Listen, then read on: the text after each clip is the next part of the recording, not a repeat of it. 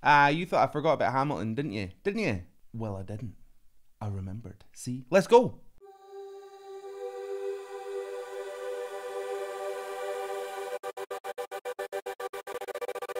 Hello, wonderful humans of the internet, how are we? My name is Sam Scott-Thorne and I'm a vocal coach based in Glasgow.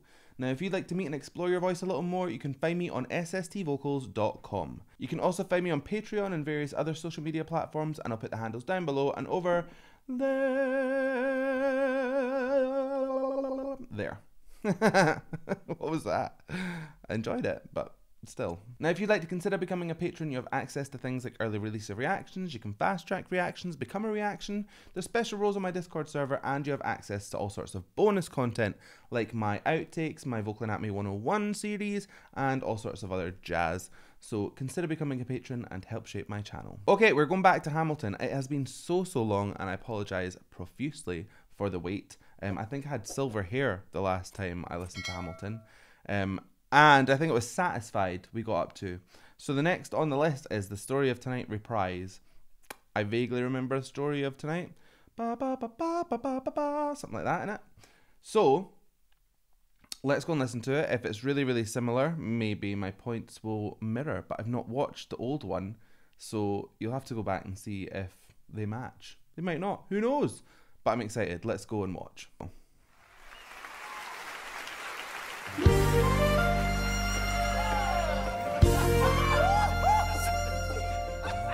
I may not live to see our glory. I may not live to see our glory. But I've seen wonders great and small. I've seen wonders great and small. 'Cause if the tomcat can get married, If Alexander can get married, there's hope for all rest after all. Okay. So they're all drunk, it seems, or they're acting drunk. Obviously they're not drunk on stage. That would be highly unprofessional. Because they are pretending that they've had a few cheeky libations, they are purposefully slurring their words. So the jaw's getting a little bit looser, the tongue isn't doing what it's supposed to do, and you kind of get this lazy kind of sound. The impressive thing is that they're doing it in harmony.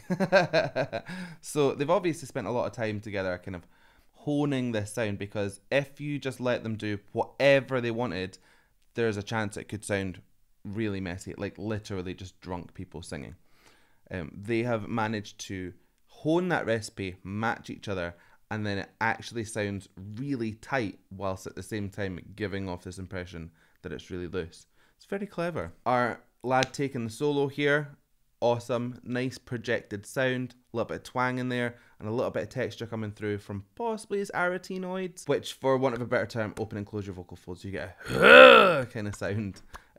He could be mixing a tiny bit of that in, or he could be using his false vocal folds in a way that you just kind of let them go loose, and the air blasting through creates a texture sound. That kind of thing.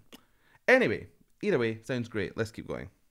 A glass to freedom. hey, something you will never see again. No matter what she tells you, Let's have another round tonight. There's a glass to the four of us. oh, to the newly not poor of us. Tell the story of tonight. Let's have another round. Well, if it isn't Aaron Burr, Sir, I didn't think that you would make it. to be sure. I came to say congratulations. Spit a verse, Burr. I see the whole gang is here. You are the worst, bird.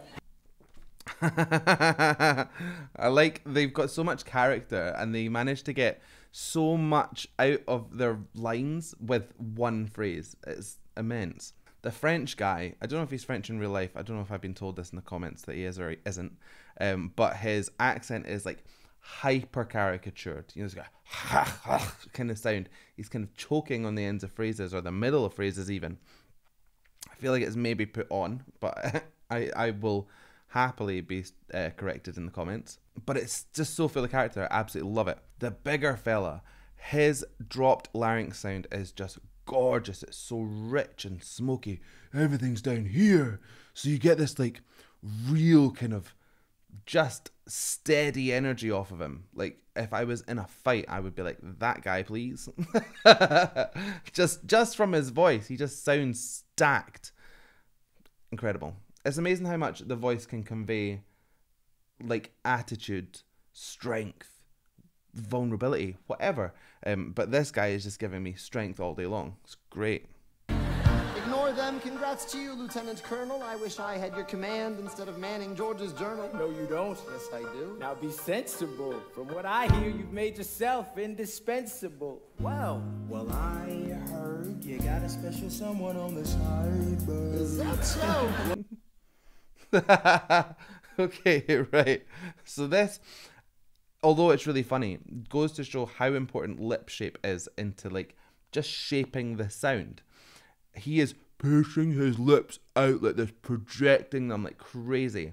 What he's doing is basically making the space longer for that sound wave to get out.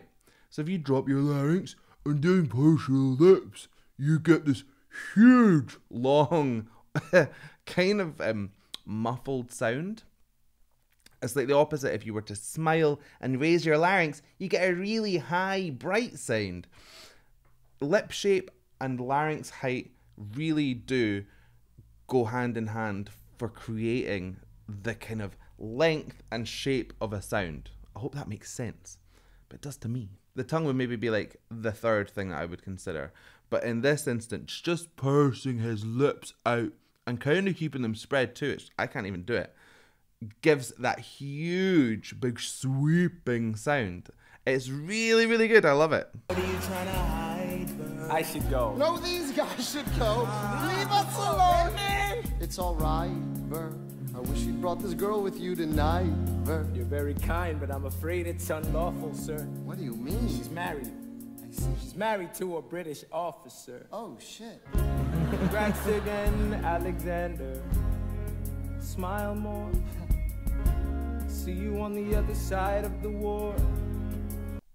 It's nice to hear his voice a little bit lighter. I remember him from other ones, and he either does this like speechy kind of sound or this kind of twangy push sound. So bringing that in a little bit more intimate. Really nice. You just get a bit of gentle edge off of his voice that doesn't usually sit there. And because it's not showing up all the time, it just gives you this absolute break. You lean in more to hear it. It's gorgeous. Hamilton is giving me the usual Hamilton. He just has this great way of being kind of like the main character and also the person that's dragged around this whole situation as well. It's bizarre. Kind of reminds me, I've said this before, of like Winnie the Pooh in a sense. He's just kind of experiencing it as we do. He is such a good conduit for this show. It's great. I will never understand you. If you love this woman, go get her. What are you waiting for? I'll see you on the other side of the war. I'll see you on the other side of the war. Nice. That was great. So we're back into Hamilton. I need to keep this going. I don't know whether we're going to be able to do all 40 odd songs. Is that realistic? If somebody can find me a playlist of all of the songs, then I'll consider trying to hammer through them. But if not, what are the best songs? What are the highlights? Tell me in the comments and we'll go and take a listen. So hope you liked that reaction. If you did, please give it a like and a thumbs up down below. And if you want to see any more from me, hit subscribe, ring the bell, and anytime I have new content, you will be the first to know. So I guess all that's left for me to say is thank you so much for joining me. And how are we going to buy this one? I don't know. I don't know why I did that so fast. So I guess all that's left for me to say is thank you so much for joining me, and all that's left for me is to say goodbye. But before you go, I'd love it if you take the time to like and subscribe. Did not fit into the melody of that song, but there we are. What are you going to do? Bye!